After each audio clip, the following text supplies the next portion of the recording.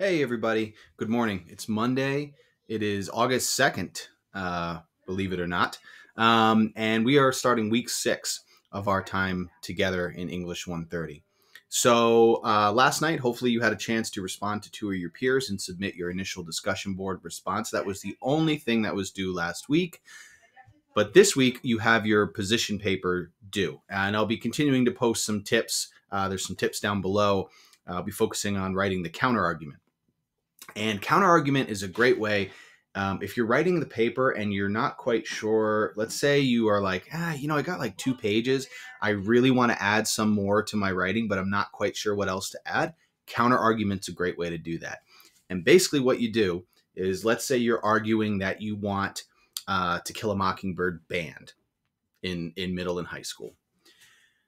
You would have to then take a look at the other side of the argument and then kind of dismantle it. So if you want the book banned, you would say, it is understandable why some people would want To Kill a Mockingbird in middle and high school. They feel that the book is beneficial because of A, B, and C. However, other research says that the book is not good for them because of A, B, and C. So that's one way to do it. You can think about how the other side would approach it and then kind of chip away at their argument. It's a really effective way to add some more to your writing. And bonus, it makes your writing more credible or trustworthy because it shows that you've thought about multiple points of view.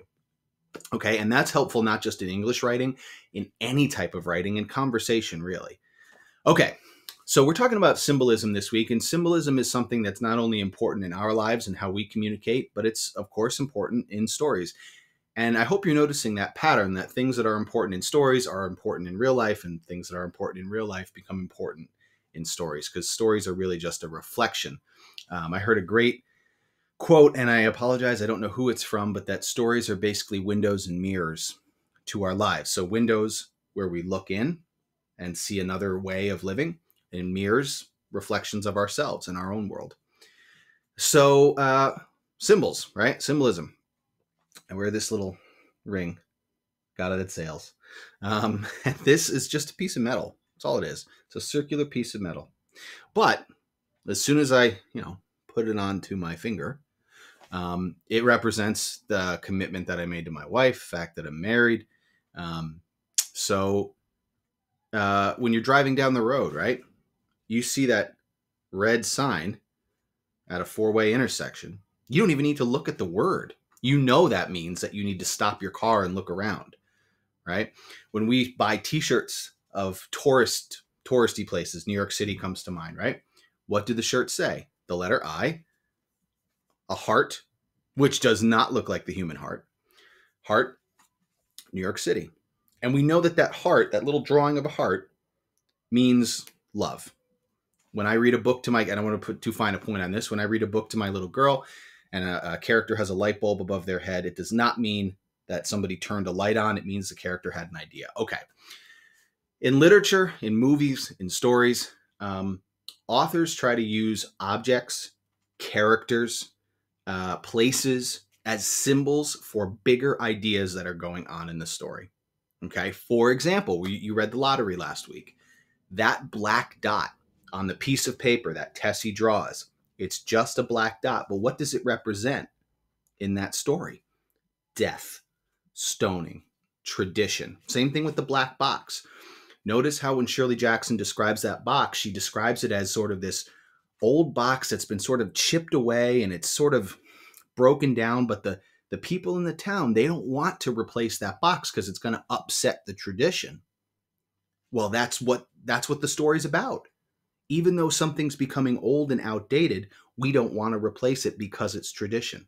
So that box really represents the theme of the story. So what you're going to be doing is you're going to be taking a look at some stories this week. The Gift of the Magi by O. Henry, and then Alice Walker's Everyday Use. Okay, I love Everyday Use. I think it's a great story, a lot of symbolism. And I'm going to challenge you guys this week. There are some very obvious symbols in these stories. But see if you can to try to find the not so obvious ones, because sometimes authors plug those in too. You won't get more or less credit if you find the obvious or not obvious ones, for sure. But just a little challenge to keep things interesting. So this week, you're going to be submitting the discussion board You're going to choose a symbol from the gift of the Magi or everyday use and discuss what significance this symbol had to you as a reader, and then use examples, use text examples in this section. And then, and I love this question, if someone were to write a story of your life, what symbol would be present and why? How does this symbol represent you? So it's a two-part question. Okay, and then of course, make sure to respond to your peers. And then we've got your position paper due this Sunday. Again, information about counter arguments down below. That's it for now, everybody. I hope you're having a great week, and I'll check in with you later. Oh, remember, office hours tonight. If you're having a problem with your paper, you're stuck, you don't know where to go next, please pop into office hours tonight and ask whatever questions you have. All right, everybody. Bye-bye.